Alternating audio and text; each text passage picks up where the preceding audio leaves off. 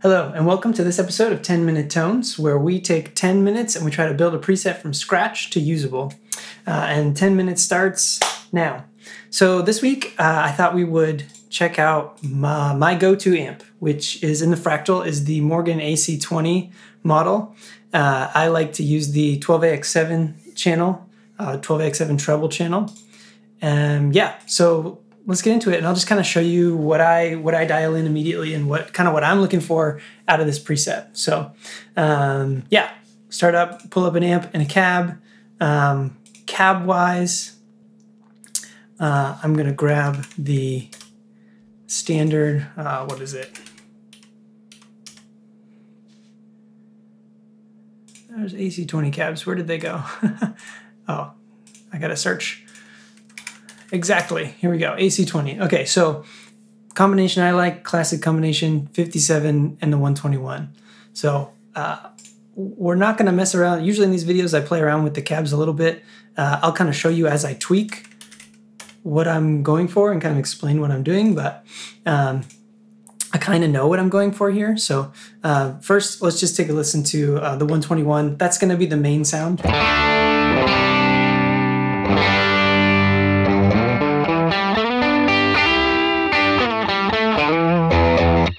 So that sounds great. What I might do with that is just make sure that, yeah, we got the bright switch on, drive is at 5.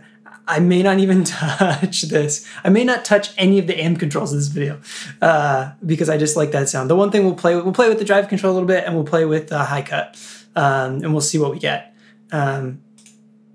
What I like to do, just as sort of a rule,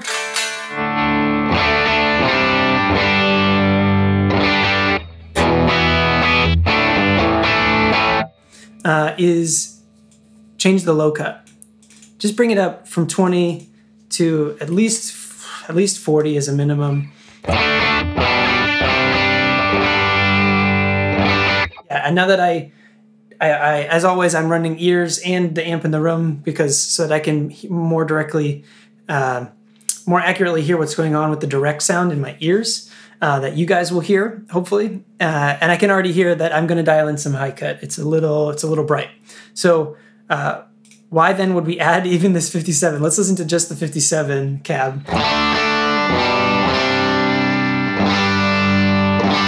And to me, that's got just a little more of the sparkle, just brightness to it, and like aggressive punch. So what I'm going to do is take this way up, take the low cut up to like 120. And take the high cut down actually to like 5,000, somewhere between 5 and 6. Let's hear what that sounds like.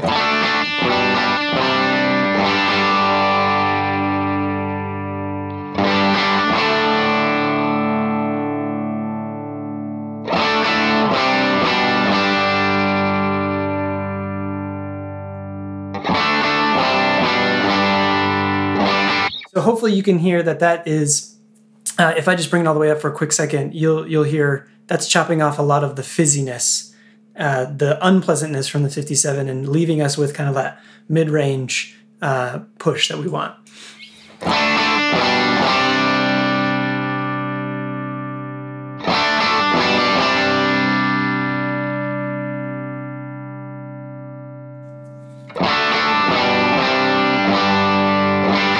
Hopefully you can hear that. So now when we blend that in with the 121, I'm going to bring the level down just a little bit.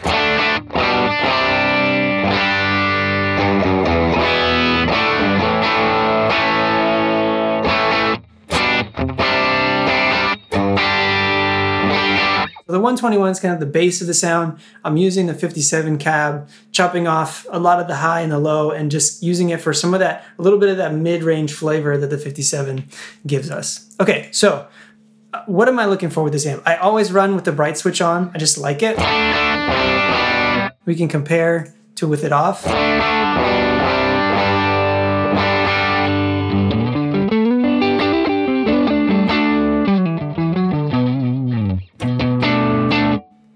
For me, on the neck pickup, it makes the most difference.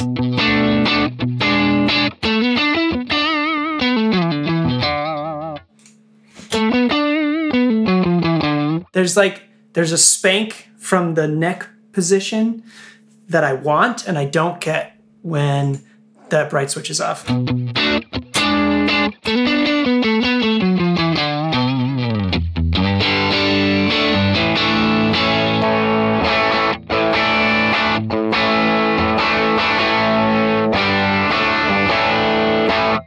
Okay, so high cut wise, let's just play around with it. So I'll tweak it and we'll play some chords.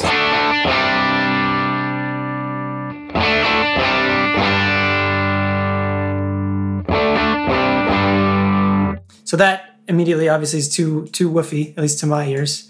I hope you're hearing the same. What I'm going to do is kind of back it off until that woofiness disappears.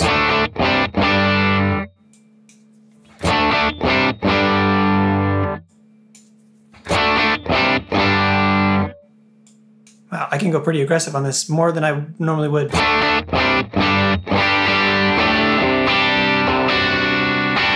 Let's try the neck pickup.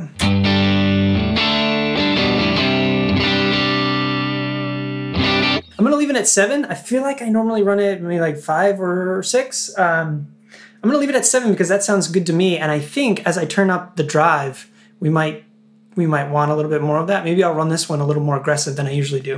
So normally what I look for with the input drive setting is, I use this amp a lot with all of my guitars, and I mainly just change the drive control based on the guitar I'm using, the output of the pickups. And what I'm looking for is when I hit the bridge pickup really hard, I get breakup, which I'm getting right now.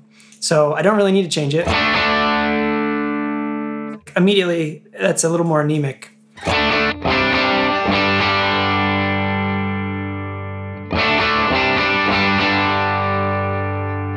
So if I bring it back up where it was 5, we can compare to all the way up.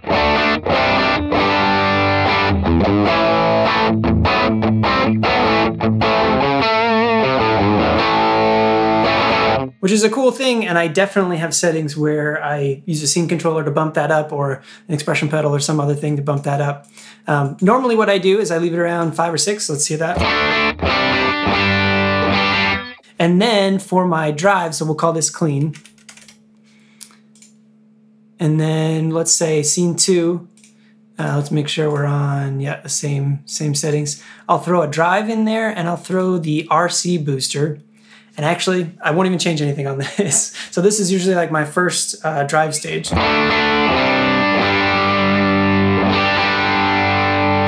So without the drive, with it.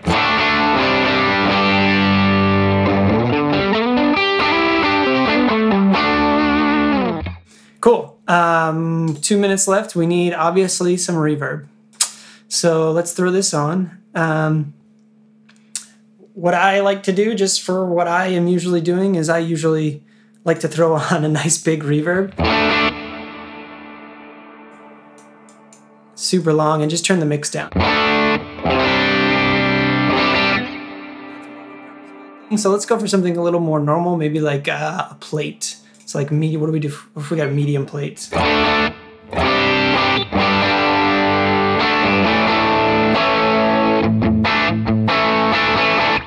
Cool. And then what I would potentially do for a second overdrive is maybe use the AC booster.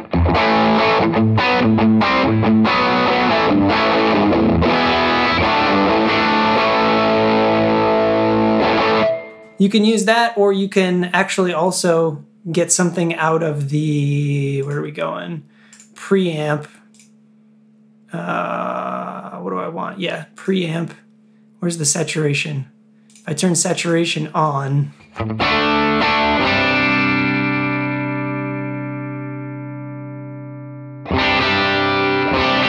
hear a little bit of extra grit, and then if I put the input boost on with the AC boost,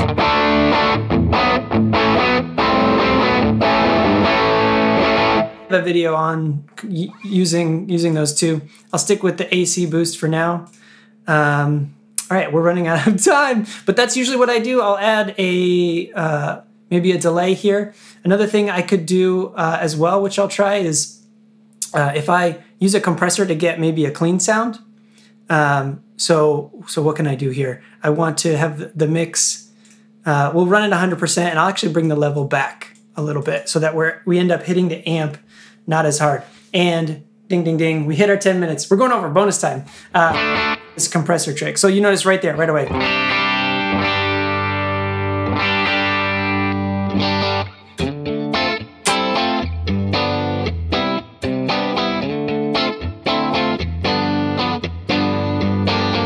So what that's doing is we've got a compressor, and you can tweak the type and the threshold and all that. I would probably slow the attack down a little bit to let those transients through.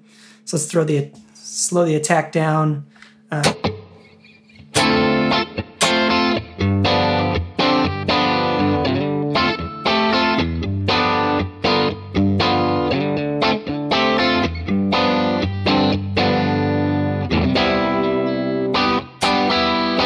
So that gives you a place for, like, if you're looking for a more spanky clean, you can still get that out of this amp, again, by we're adjusting the input drive, but in a different way. We're instead of adjusting the input drive directly, we're taking the input signal and using the compressor level output to drop the level down to a place where we're not hitting the amp quite as hard, and so we're not getting the breakup. It's the advantage of running a setup where your amp is on the edge of breakup is you can push it harder to get more overdrive out of the amp. You can push it less to get less overdrive out of the amp. But when you're in that sweet spot, you're able to do that, and you're able to create different textures without if the amp drive is too low, if you're not quite in the sweet spot, then you're going to end up getting a huge volume difference from those pushes and pulls. Or if you're over the sweet spot, you're not going to get as much dynamic range unless you're really cutting back. Anyways, I'm rambling on now. I don't know how long I've gone,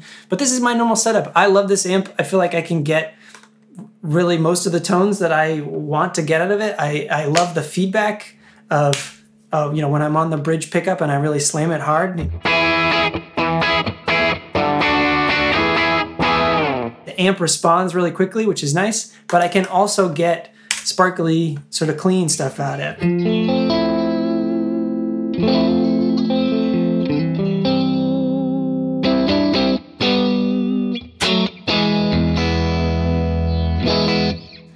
Anyways, so yeah, I will upload this preset to Axe Exchange as always. Let me know if you've used this amp, if you like it, and if you use this preset. Once again, I really appreciate you watching if you've made it this far.